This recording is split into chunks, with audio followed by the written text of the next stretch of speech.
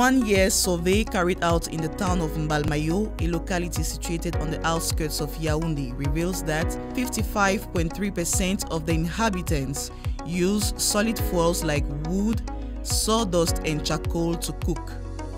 In a sample of 400 participants, the findings also indicate that 44% rely on gas as their main fuel for cooking. We also, during this study, looked at the level of air pollution in households and direct exposure of ladies or men to the pollution. And we found that in households where they were using LPG, the level of pollution was low and very low in comparison with households using charcoal or wood for cooking. So this confirms what is already known in the scientific world, that use of solid fuel is associated with high level of air pollution, while the use of clean fuel is safe for the health. In the field, researchers noted some factors that serve as barriers to the use of clean fuels. In more than 50% of the households, men are involved in the decision making on what kind of fuel they have to use in their households. So the recommendation that we can give is that during sensitization, because so far only women and children have been involved in sensitization in issues concerning household air pollution, because in our context, women are those who are involved in cooking, and children are also involved somehow, because sometimes for little babies, the mothers have to carry them along while in the kitchen. But our study is proving that men are supposed to be involved in sensitization because they are the ones having the financial power. If the man doesn't give the permission or give the money for the switching of the fuel type, then there will of course be no change, no matter how much the woman is informed on the polluting effects of biomass fuel. First of all, the cost. They were complaining of the cost of the initial equipment needed to start using gas. They complained of the cost of the refills. They also complained of the danger associated with the use of gas for cooking, and also the availability of bottles, of cylinders, because here in Mbalmayo sometimes they don't have the different brands of gas being sold.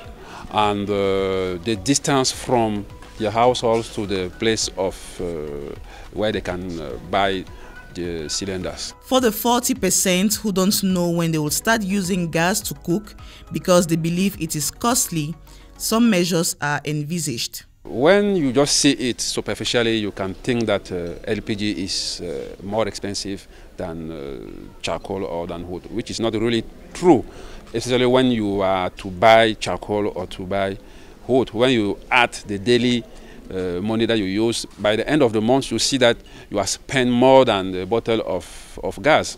And when I was talking for the participation of council, through associations, you know, we have different associations in our different quartiers and so on. Passing through these associations, we can have microcredit, and we have worked on it in Southwest, and even here in Mbalmayo, you have the microfinance organisms which can deliver microcredit to population at a very low rate of interest. Given the negative health impacts of the use of biomass fuels, there are other ways of cooking. I recommend the electric clean cooking to our populations. First of all, because according to what I have experienced, it's cheaper. It looks cheaper than using cooking gas, and it's safer than using, let's say, charcoal or wood firewood. It is possible nowadays to use an electric pressure cooker to cook food in Cameroon, like it happens in Kenya, Zambia, or Nigeria. What I suggest is people should use electric pressure cookers that are energy efficient. That is, they cook food with electricity but at a lower cost. If you just go to the market and buy any device that can cook with electricity, you will spend more with energy. And also I recommend that people living in rural areas can use the solar energy and specific electric cookers to cook food with. This is already possible, and maybe if we organize the next seminar here, I will demonstrate, because I already have the equipment that I have imported from abroad, and I believe that people can still cook food with electric, let's say solar electricity. Participants at the survey have benefited from the initiative and wish for more sensitization to be done. Nous avions l'habitude de cuisiner avec du bois dans un cadre qui n'était pas suffisamment oxygéné. Et maintenant, nous avons compris qu'il fallait suffisamment d'air et puis même améliorer nos foyers, c'est-à-dire construire des conduits pour la fumée. Et là, on se sentit un peu soulagé, on tousse moins, on suffoque moins parce que les cuisines sont aérées et ça m'a beaucoup plu.